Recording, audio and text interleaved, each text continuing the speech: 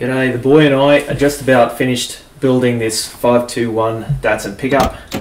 We've jammed a new stereo in it, and these Sony head units come with an HDMI input.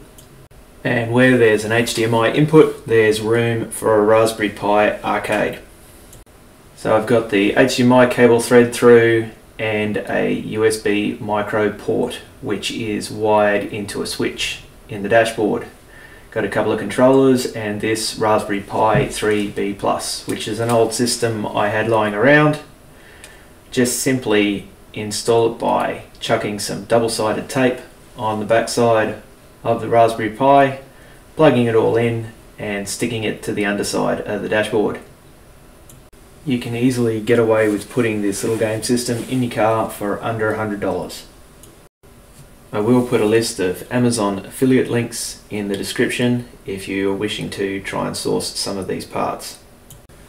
And the installation time is about 15 minutes depending on how you've got it wired in.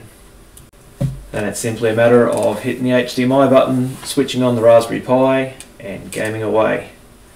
There's plenty of resources on YouTube to figuring out how to set up a Raspberry Pi if you've never done it before.